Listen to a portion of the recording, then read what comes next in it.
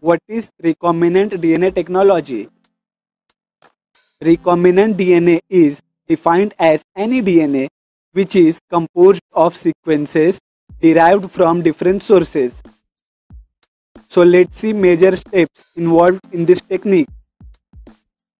The cell having desired DNA molecules are separated and gene of interest is isolated.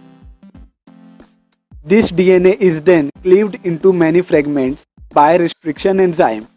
The DNA thus isolated is called passenger or donor DNA.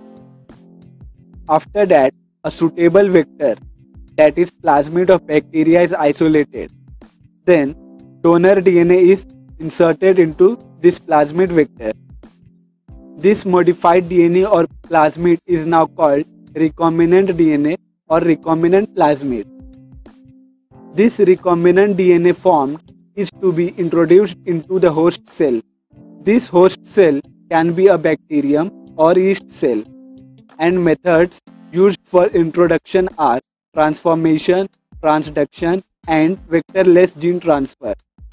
Then, in the host cell, this recombinant DNA can replicate and form clones.